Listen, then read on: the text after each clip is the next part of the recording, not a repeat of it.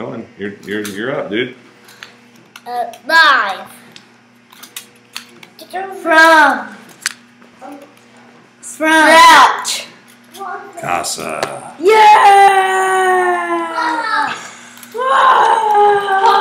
Alright. I told you it'd be a fun one. Alright. Have a fun day. So, we're talking about plants and plant systems. Or you'll get a bad day.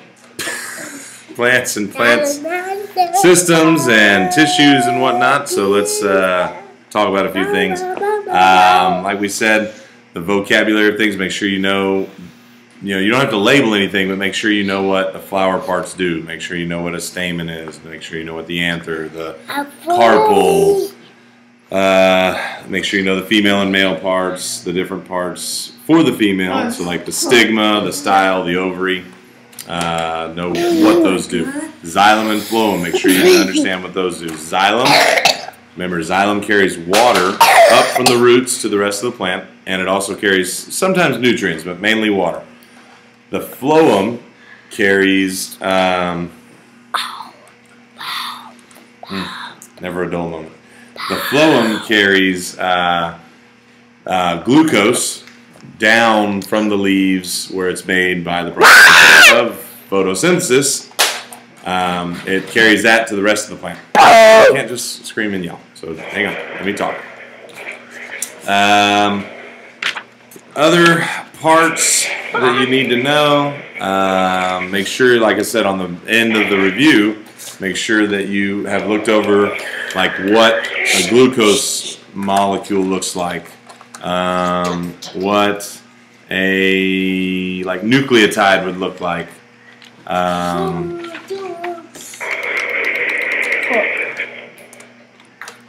Stop with all the fake weapons.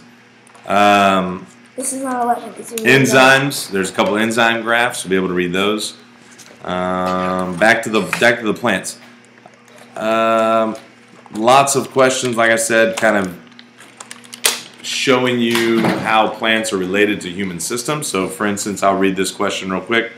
Buttercup has produced a small dry fruit. Buttercup did not get enough water and died. Its fruit fell on the ground and began to rot. A clump of Bermuda grass used its root system to absorb nutrients from the buttercup fruit.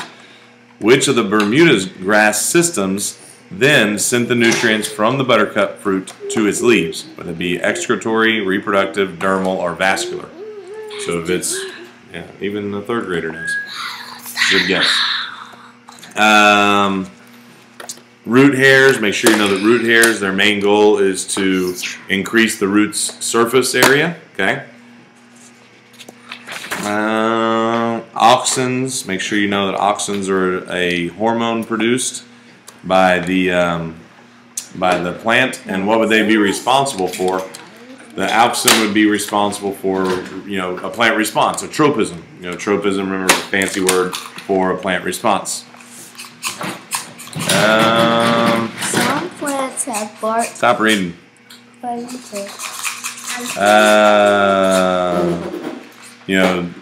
Stomata. Make sure you understand what stomata is. Stomata is.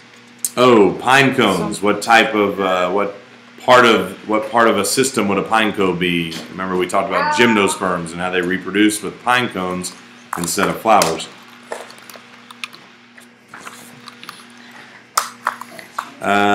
This question was on your review, but about the leaf and how they would be kind of like the respiratory system. So, the leaf has gas exchange. Let's oxygen out, let's carbon dioxide in. So it's kind of like our lungs, exchanging oxygen and carbon dioxide. Epidermal cells would be like what system? The epidermis or the integumentary system.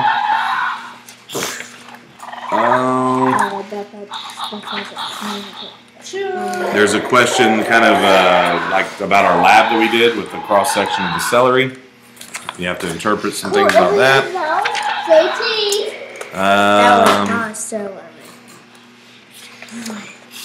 Oh, here we go. You got to know the products and reactants and be able to interpret a graphic of photosynthesis and cellular respiration. Photosynthesis. Listen to him.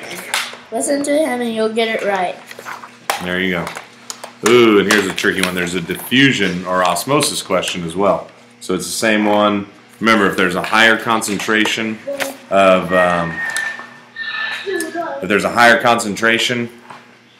solute, so the stuff that dissolves, if there's a higher concentration inside, let's say the baggie or the membrane, water is going to move to that part of the cell. It's going to move to the higher solute concentration. That's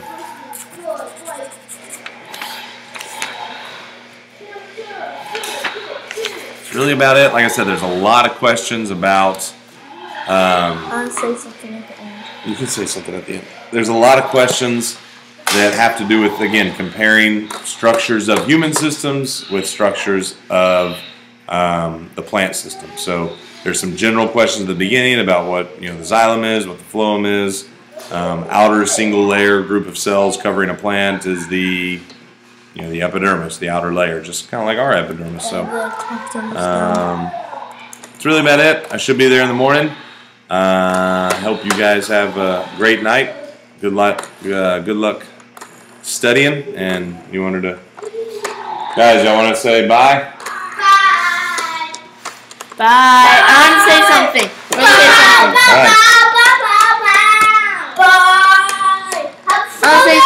I want to say something. Bye. Listen to him because he caught a baseball behind his back. Okay.